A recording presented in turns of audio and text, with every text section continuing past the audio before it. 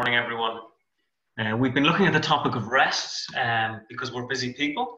And in some ways, our busyness, I think, has increased during the restrictions under COVID, and things have got more intense for many of us at home.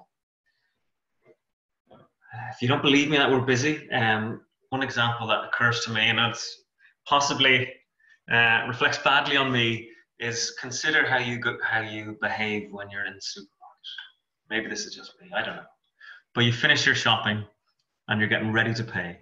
Do you find yourself scanning all the queues by the tills, saying which one is the smallest? And not just which one is the least people, but you're actually, if you're good at this game, you start to scan how much is in each trolley or each in basket. And then if you're really good, you start to sort of look at the people and wonder, are they going to be someone who's quick? Are they sort of there in a pair and they're having a chat as they're doing it? They're going to be slow. Or here's a guy in a suit by himself. He's going to be quick. And you just sort of try and work out which is the quickest. This obsession with time, being effective, busyness in our culture.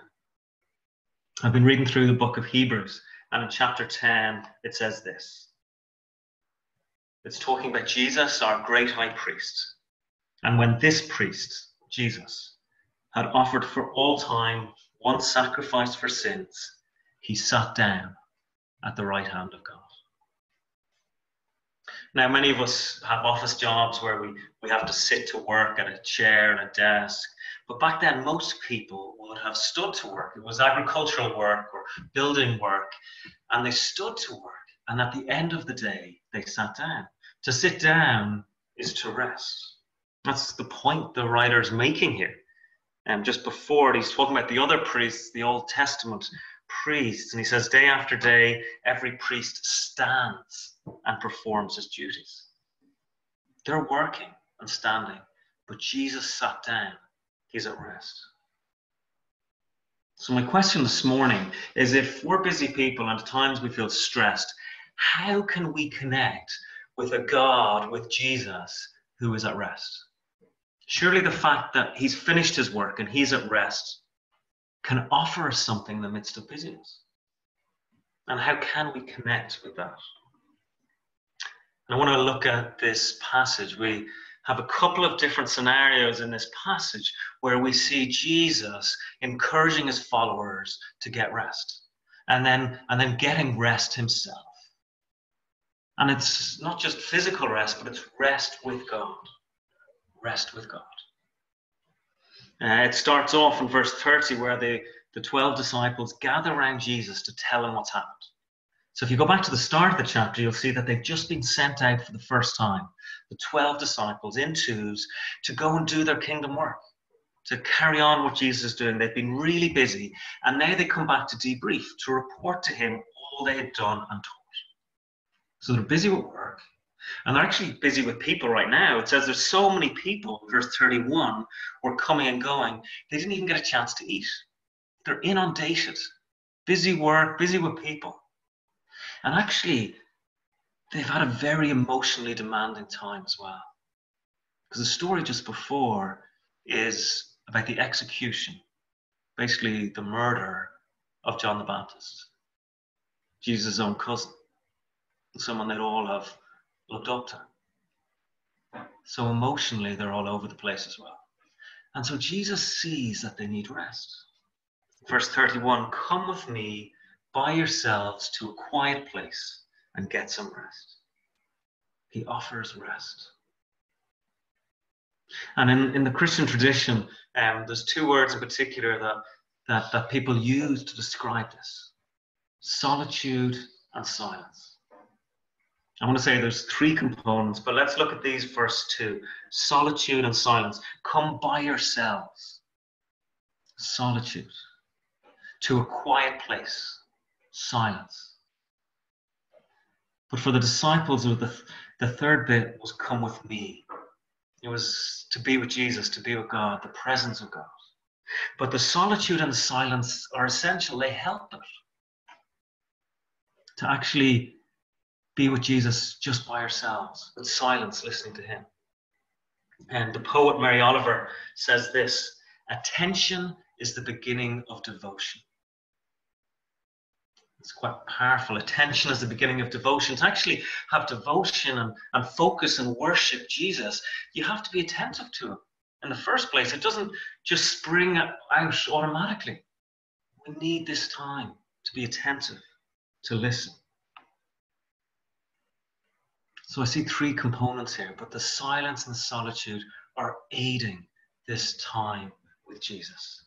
And they need this. These disciples have just been giving, now they have to receive. They've just been sent out, now they have to be filled up.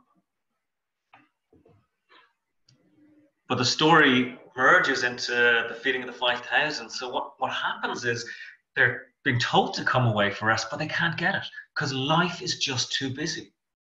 And maybe some of us feel like we know that maybe we need to get some time here to rest or some time with God, but life just takes over and the opportunity goes.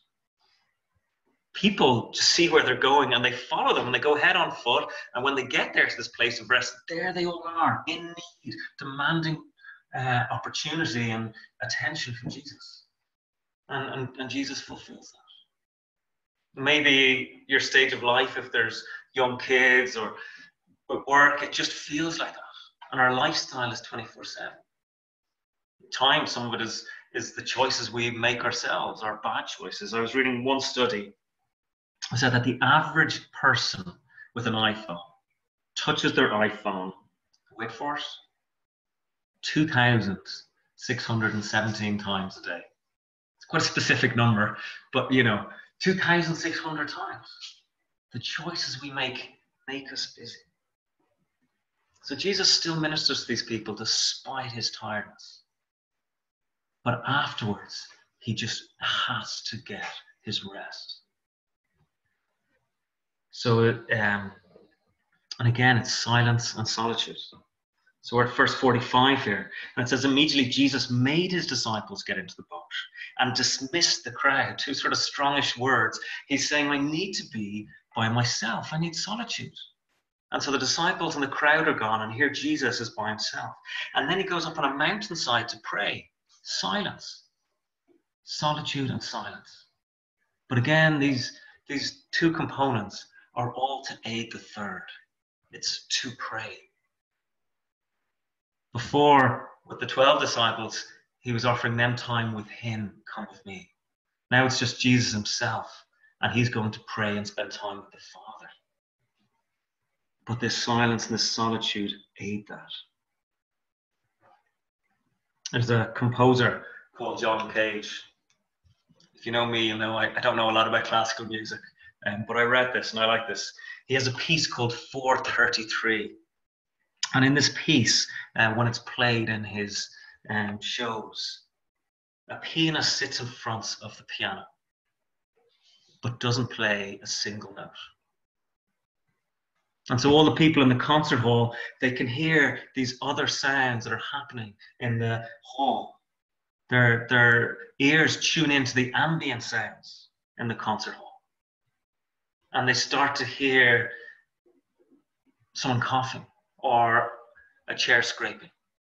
They hear these other sounds. Now, this is part of his philosophy that everything we hear is music in some way. But the point is that when we embrace silence, we can hear other things. And it seems that for Jesus and his plan for his disciples was solitude and silence, so they can connect with him, so he could connect with the Father.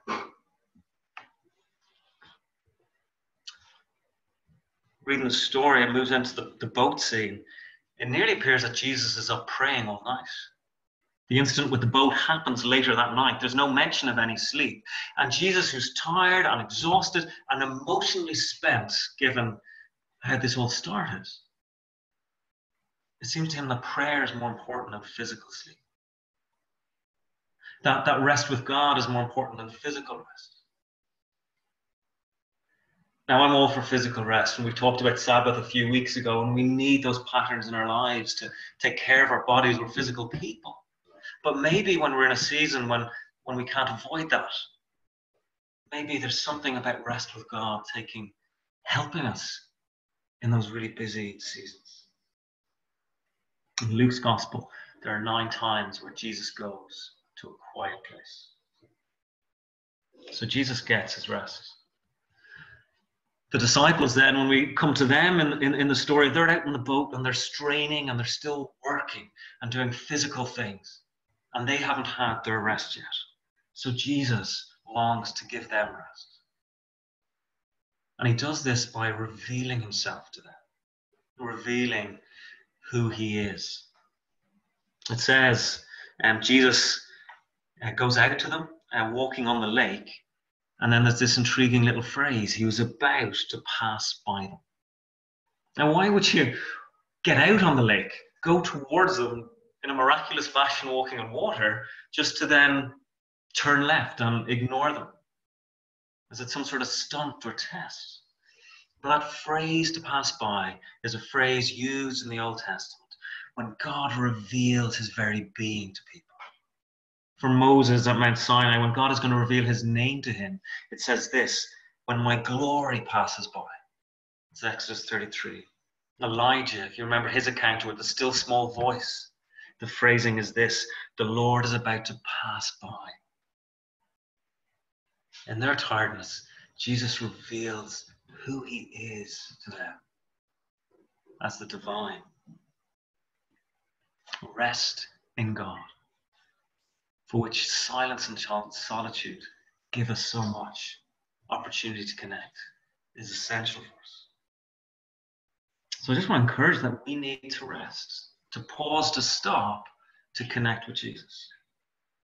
And the great irony for some of us in this culture that we live in that so values busyness and obsessed with time is that we think we're too busy to actually stop and avail of this. So let me leave you with this. Imagine a scenario where your marriage is not perfect. I imagine most of us, no, all of us on the screen could say that. Perfect is a high bar. So your marriage is not perfect. And then your spouse comes to you and asks, can we spend more time together? Maybe one night a week of doing something, 30 minutes a day of conversation, some time at the weekend, something like that. Would we say, sorry, I don't have the time? Would that excuse where? Or if we take that 30 minutes time slot, what else do we spend 30 minutes on per day? TV or social media or newspapers?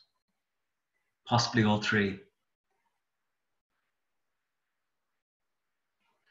Jesus sat down at the right hand of God. He is at rest. And we are invited to connect with him. It is an incredible opportunity to connect with a source of rest, a source of sustenance, a source of life.